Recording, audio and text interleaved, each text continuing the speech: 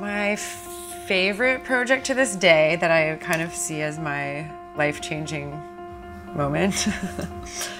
This woman emailed me. She was from somewhere in California. I didn't really ask who the client was or what the event was, but it turns out it was for Google. So I had a mild freak out moment where I'm like, what? Google? And I asked the lady, I'm like, how did you find me? She's like, well, I Googled you. I was like, yep, that makes sense.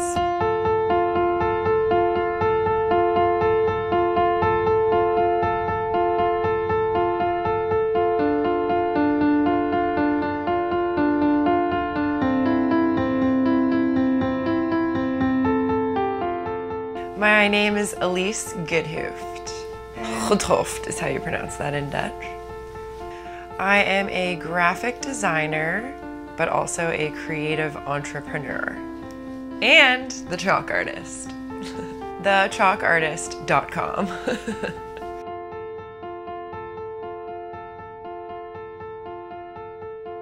I've always been weirdly creative. When I was little, my mom used to get us to do stuff without buying anything, so we had to come up with our own creative crafts and activities. How I got into chalk was more of an evolution, I think. The story of how I got into chalk is kind of funny. I was having a party at my house and someone found a chalkboard lying behind the couch. And so I turned it into a welcome sign with the little fun facts about all my roommates. It was one of those skills that I didn't really know I had.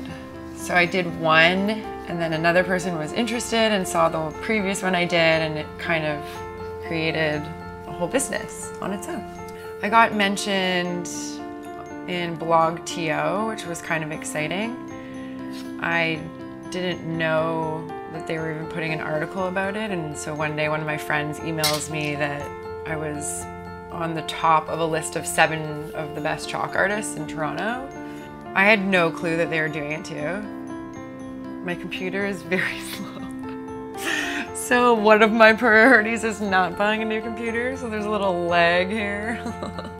The thing is that I don't really even know how people find me online, but I typically get about 3 to 5 inquiries a week, but I don't really want to be like, oh, how did you find me, right? Did you Google me as well?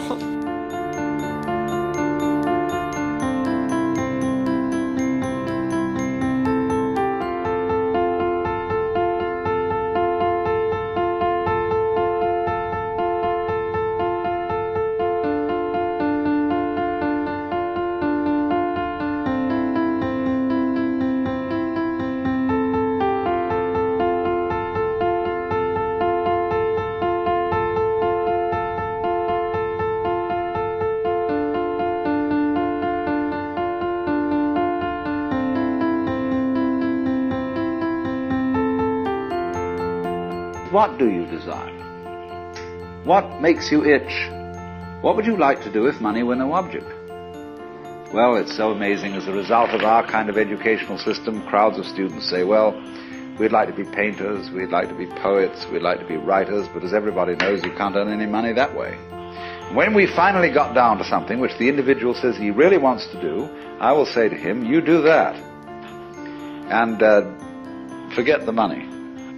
And after all, if you do really like what you're doing, it doesn't matter what it is, you can eventually turn it, you could eventually become a master of it. It's the only way to become a master of something, to be really with it. And then you'll be able to get a good fee for whatever it is.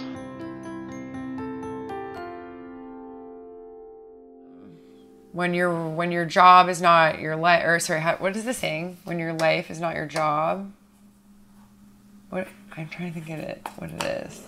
It's like, work as if you never have to work work as if you never have to work another day in your life. I'm totally making up these quotes myself.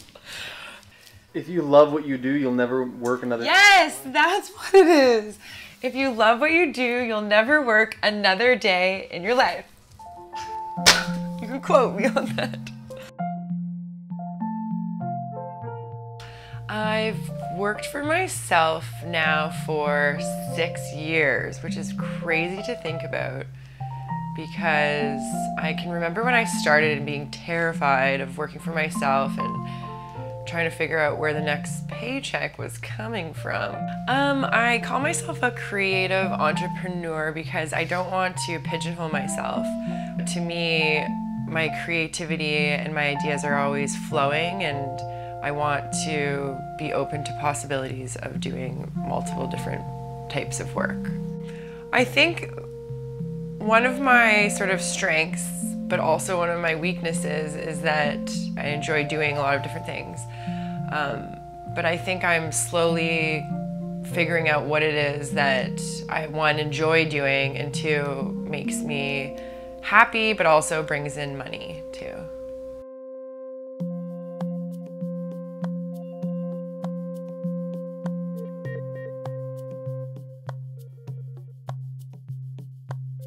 I think after doing it for 6 years on my own, it sort of has built up a confidence in my ability to make money, but also just run a business that is somewhat successful. Somewhat.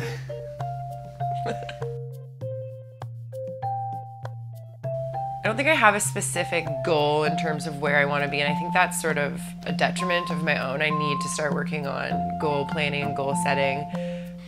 So I'm in the works of planning that. It's easy to get discouraged and recognize that that you don't know all the answers, or you don't necessarily know where you're going to be, but by recognizing the things that you're good at and the things that have gotten you to where you are is a really strong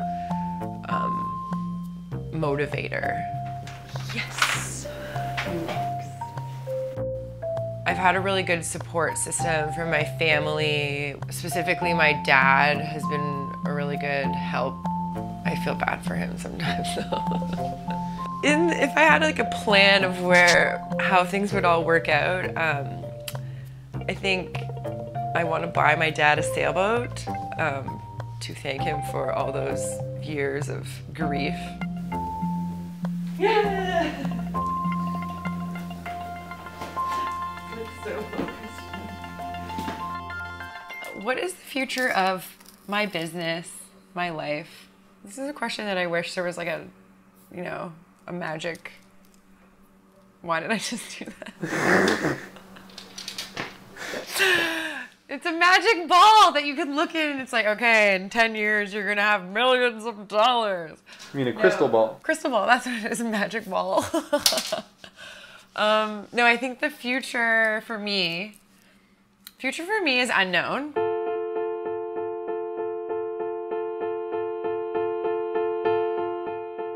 I think with chalk, I find the medium very unthreatening. So the idea that you have a chalkboard, you have your piece of chalk, you can draw as hard as you want, as light as you want, but then if you make a mistake, you can easily rub it off.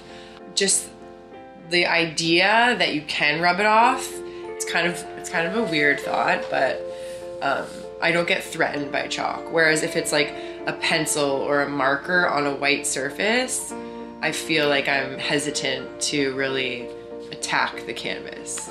It's weird, but it works. I think it's really important to understand that not every person in this world has all the answers to everything. And I think that's good, but I think recognizing that you don't have all the answers, but you're looking for them is a really humbling attribute.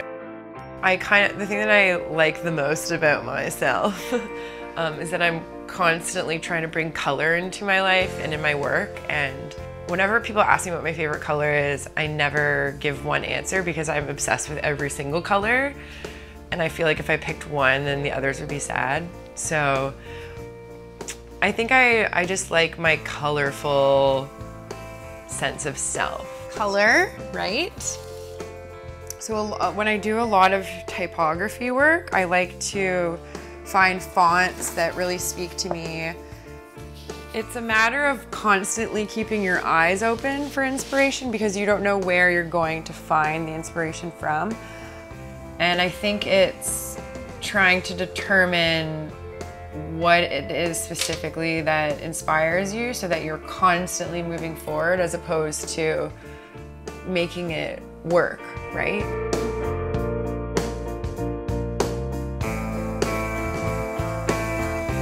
I think I constantly strive to help people realize that they also could have a creative bone in their body, because a lot of people dismiss creativity, their own creativity, so easily, and saying things like, oh, I'm not creative, oh, I can't do that. And I think it's a big encouragement to people to actually test out your creativity and be able to pick up a pencil and be able, or pick up a paintbrush, whatever it is, whatever medium, and be able to fail until you get to some place that you notice that you're improving and that your creativity is something that is useful. Yeah, that's about it.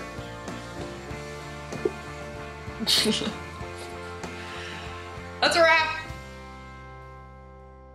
What's that?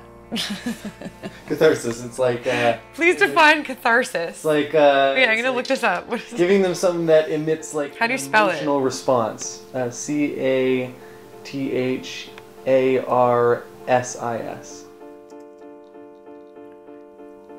Catharsis.